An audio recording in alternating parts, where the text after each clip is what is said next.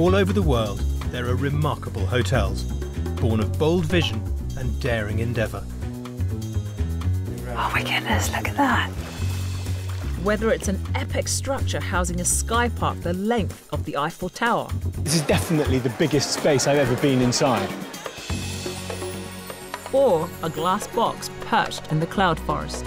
Look at that view. Wow. They're all products of innovation, creativity and hard graft.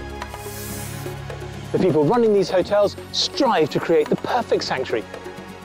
But what does it take to offer once-in-a-lifetime experiences in stunning locations? To build a hotel in a place like this, everybody thinks I'm crazy. In total, we have about 160,000 pieces of uniform. Oh my word. I'm a restaurant writer, newspaper columnist and critic. I have opinions on just about everything. What a mad place to build a hotel. You're like Scott of the Antarctic, and it did not end well for him. And I'm a chef who's worked at the top end of the hospitality industry for well over 20 years. How many opportunities do you get to cook breakfast with elephants and giraffes? We'll travel to amazing hotels in every corner of the world. To spend time getting to know the people working away behind the scenes. When did you last have a full night's sleep? I don't remember. Really? Yes.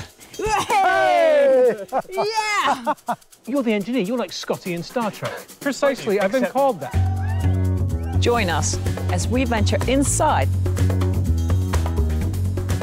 The world's most extraordinary hotels.